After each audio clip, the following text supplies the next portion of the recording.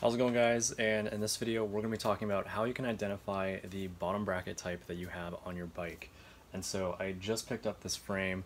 I have no idea if this is an English or an Italian threaded bottom bracket, and so there are dimensions that we can measure on the actual bottom bracket itself on the bike to help us figure out what type of bottom bracket we need to purchase.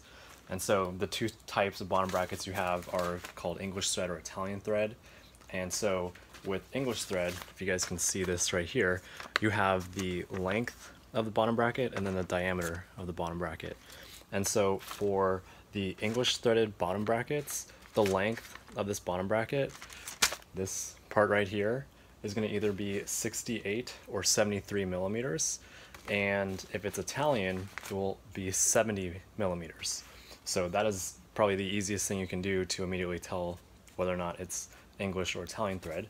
And then the other thing you can check if you have a bottom bracket with you is the actual diameter of these things. And so for the English threaded bottom brackets, they have a diameter of 34.92 millimeters.